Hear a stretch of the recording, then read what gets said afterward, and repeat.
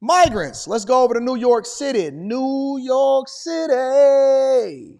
Migrants. Y'all know that. And then we're going to go over to the Starbucks CEO new pay because y'all going to want to be a part of this. Y'all going to want to know this one.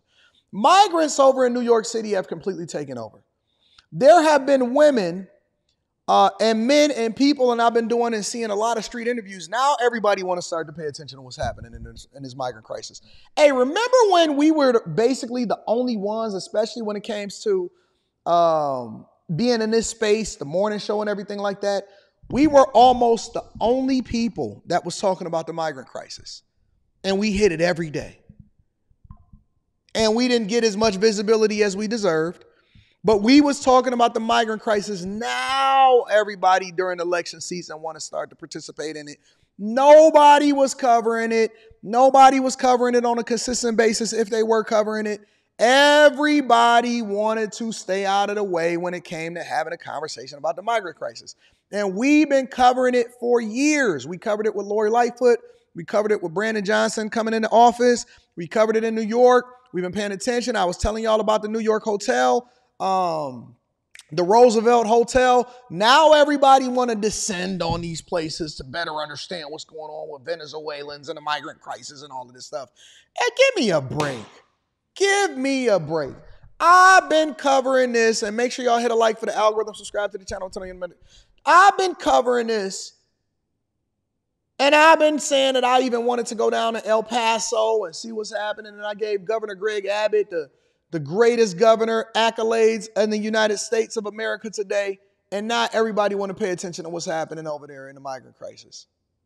Okay, all right, well, now that it's too late, let's see what's happening. So this is what's going on over in New York, just a small snippet of some of the things that we have been breaking it down for a long time now.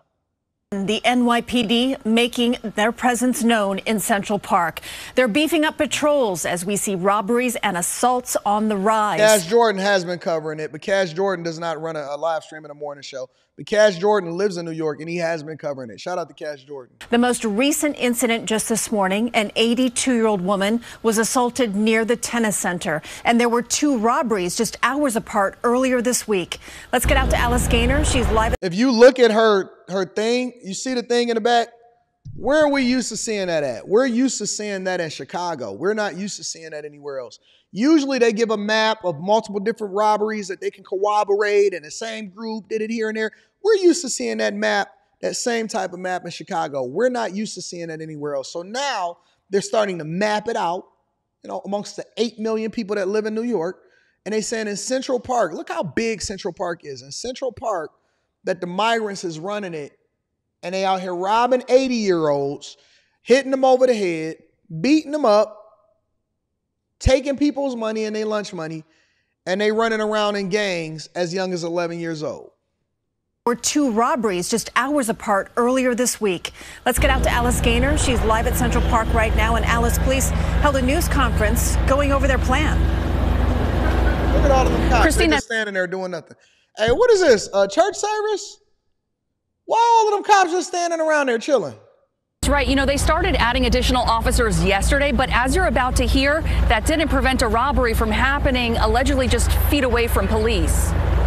The NYPD added 40 additional officers to the southern part of Central Park after a rise in major crimes there. And Francois and Zaire, both 20 years old, saw them last night. Where we were sitting in the park was a part of their patrol on the pathway that we were on. And while we were sitting there for those 2 hours, the police cars patrolled at least, I would say, under 15 times. Still, they were robbed. It all happened so fast. They say they were sitting on a bench in Central Park, editing videos just before 11 p.m., getting ready to leave. So they was content creators. Hey, listen, I don't know if they tourists. I don't know what's going on, but let me tell you something. Never edit videos in Central Park. I'm not even from New York. Why are you sitting there on a computer editing videos in Central Park? I don't care how many police officers you see. And the migrants don't even care. Don't y'all remember when the migrants was beating up the police officers? The migrants was beating up the police officers. Yes, they did. And then they got out, and then the migrants, as they was getting out of prison, or as they was getting out of jail, with the no bail system, illegal, they was giving the middle finger up to all of the reporters that was looking at them.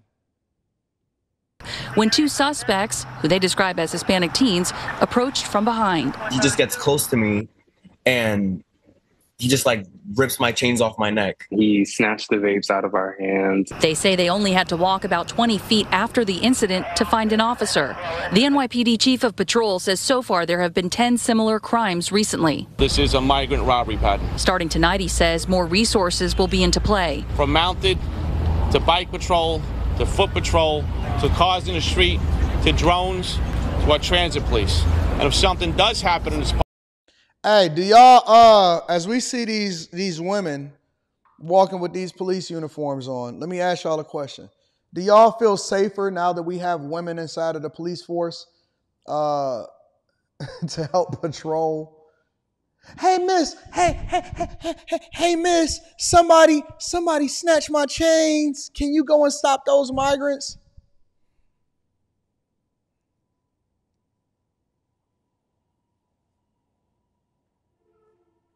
You know what else? You know what else? The true cost, because they say that they allocating about $2 billion a year, according to Eric Adams, to address the migrant crisis in New York City alone, right? But that doesn't account for all of the additional resources that we have to divert into the migrant crisis, including, for example, the police officers. They have so much allocated towards chasing around these migrants in New York City.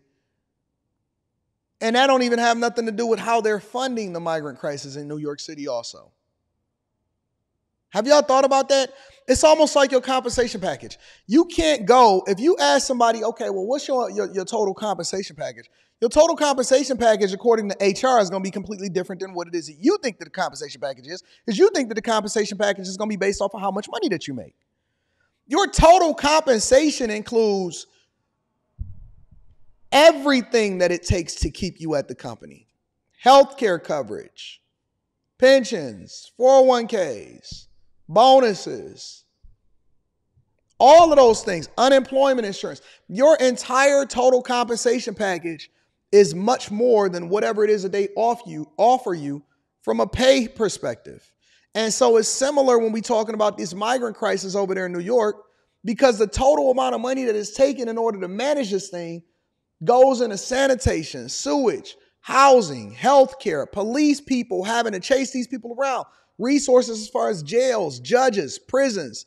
When you put them inside of the jails, how long do it take and how much does it cost taxpayers in order to have this thing continue to be like the total compensation of what it takes to manage this thing? And they're chasing around criminals in New York City and they got their EBT and debit cards. It's crazy. park. It is a large park. If something does happen and we miss it, we have a full-fledged apprehension plan that will go into effect. Francois and Zaire say drones could be a good preventative tool to use more frequently, as the mayor seemed to suggest on Tuesday. But they won't be going to Central Park anytime soon. Stay away for a little while. Yeah, I don't. I think we're done with parks for the meantime. They might be boyfriends. Anyways, let's pivot over for a second and see what you actually have to deal with as far as who the culprits are that's out here robbing and stealing and killing. You see all of these guys out here on these bikes and stuff like that? They group together. They practice in group economics. They believe in identity politics too.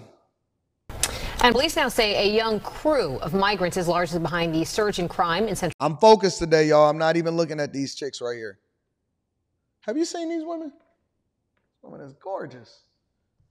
This woman is gorgeous out here in these streets. Park. In fact, one of the suspects, just 11 years old. Fox 5's Stephanie Bertini has been on the story all day. And Steph, we're wondering what the very latest is on this.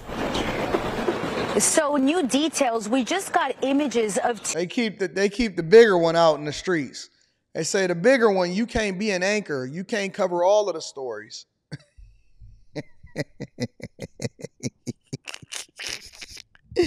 You got to be out in these streets, live reporting on site. On site. The other one's got air conditioning. You got to be in the streets, baby. two suspects police are looking for. The NYPD says these two males are connected to this young migrant robbery pattern here in Central Park. It's alleged they targeted two 20-year-olds on Tuesday night and forcibly took 3 chains, a hat, and a vape. This developing story includes at least 10 cases here in Central Park. The suspects, all migrants, according to police. By the entrance of Central Park at 59th and 7th, a visual police presence. It is surprising to see a lot of police. I feel like, I don't know, a police presence mostly makes me feel safe. In this video released to Fox 5 News by the NYPD, you see a group of young males believed to be migrants allegedly on their way to commit a crime. On their way to commit a crime. Hey, listen. You guys are prisoners in your own cities now. You guys are prisoners in your own city, in your own public park that your tax dollars pay for. They are walking around out there with the street lights on, no curfew, as young as 11 years old with bikes and chains and guns, and they terrorizing y'all in New York City. How does it feel? Hey, why we can't get the other gangs to make sure that they get some control of what's going on in the streets? That's crazy. They are patrolling Central Park and running up on people and taking their stuff. The NYPD says a current young migrant robbery pattern is a driving force behind the increased boots on the ground here. Until we fix this, we'll be out there. NYPD Chief of Patrol John Schell says at least 10 cases are connected to young migrant suspects who he says are concentrating on the southern part of the park. Detectives say the suspects are working in groups of up to 12, targeting victims for whatever they can get. And they're young kids, including an 11-year-old just arrested in a different crime yesterday, connected to all this by credit cards. When he was arrested yesterday, was on video using credit cards that were taken from the robberies in Central. Are y'all hearing this? So let me ask y'all a question. Are y'all still voting the way that y'all voting? Because I want to let you know how they got here. See, y'all always want to talk about how do we get to the root of the problem. We need community resource officers. We need to make sure that we having people that's not having children out of wedlock. This and that, this and that, this and that. Y'all always want to talk about what's at the heart of the problem, but you never really want to get to the heart of the problem and say, okay, well, this is how we got here. This is how we planned it. And we're going to play it a little bit differently. Y'all always want to get back to the heart of the problem, but you don't want to get to the root of the problem. How did they get here in the first place? Let me say it again for the people in the back. How did they get here in the first place? Oh, you don't want to talk about that part? You don't want to talk about how the border was just open and it wasn't a big deal? And that they was just letting them in and there wasn't no problems, no trouble, no issues? None of that? How did they get here in the first place? How did they get here in the first place? I'm going to keep asking the question for the people in the back.